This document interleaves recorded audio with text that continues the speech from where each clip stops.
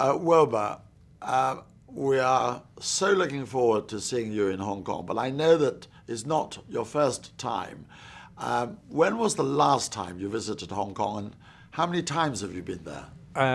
I've been about 6 times to Hong Kong, but I haven't been recently.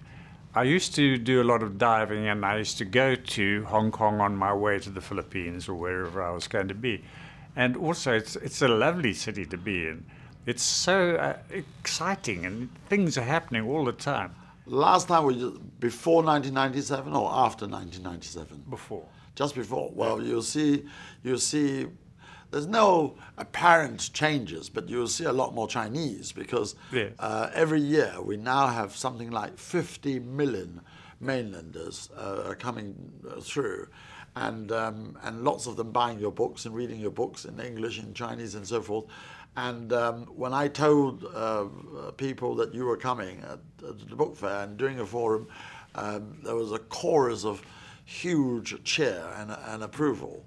And I hope that you will also enjoy coming back and looking at the city. Now, you are one of those extraordinary people who just seem to produce bestsellers after bestseller in an effortless way. Your latest one, Predator, has reached #1 in the UK, in the US, in the universe, for all I know, on Mars. Now, have you ever thought that you've done enough and that, you know, I'm finished? It's now very boring for me to reach #1.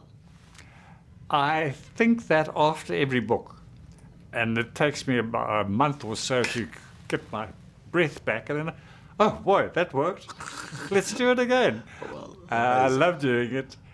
It's my meat and bread and the breath of my lungs to write books, and I have been doing it now for 50 odd years, so I know what I'm doing.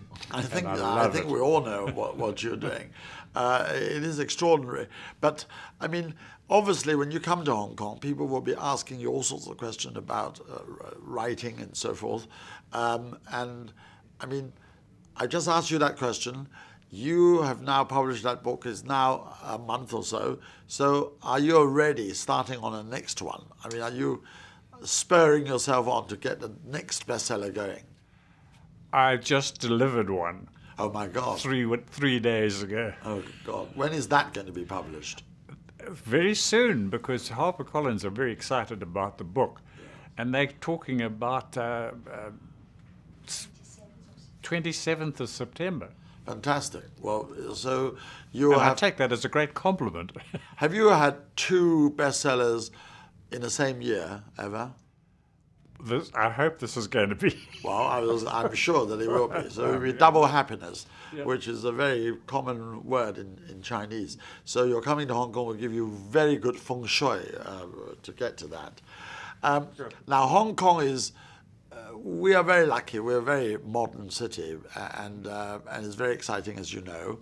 People are very diligent, and there are great geeks in the sense that everybody has a mobile telephone, everybody's looking into a computer. So it's a great city of technology and rush, and so forth. But I remember reading something you once said.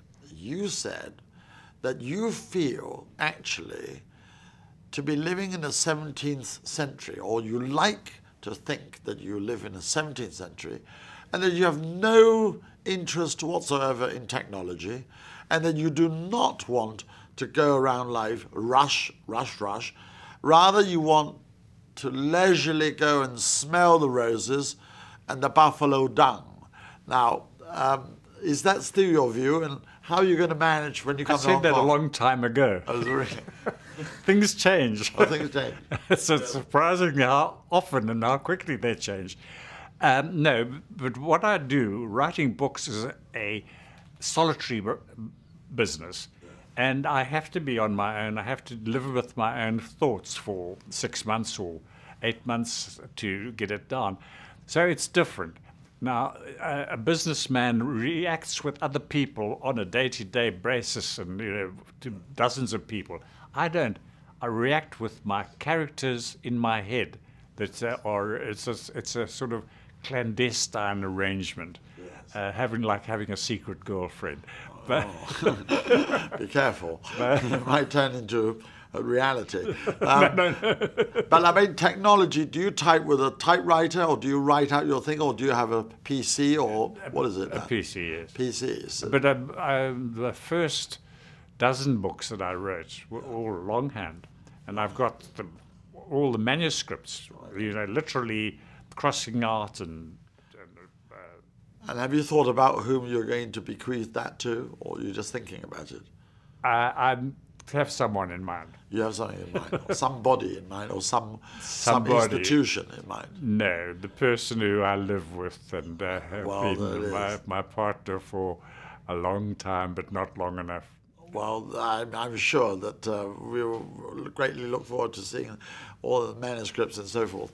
Where do you spend most of your time? We have a house here in London, and we have another house in Cape Town. Yes. I had an island in the Seychelles when I lived out there. Yes. But when I married Nisa and I took her on honeymoon to the island, the second day she got out of bed and she was like a pink leopard, spots all over her. Oh, dear. I rushed her to hospital and they said, "You've got an allergy to coral." Oh, and it's a coral island. Well, so that was it. You had to sell the island. You were the King Edward VIII to her, and you gave up your island in order to live with a woman you loved. That's absolutely and right. I'm delighted that she will be coming. I think it's her first time, and we can't wait to welcome you both. And in particular, Wilbur, it is extremely generous and thoughtful of you to come to Hong Kong, because I think you're going to cheer up a 7 million audience in Hong Kong from afar and from near when you come to do the forum at the Hong Kong Book Fair. Thank you very much, Sir David. I hope very much that they're going to cheer me up as well. There is no question that there will be a very loud chorus. Thank you.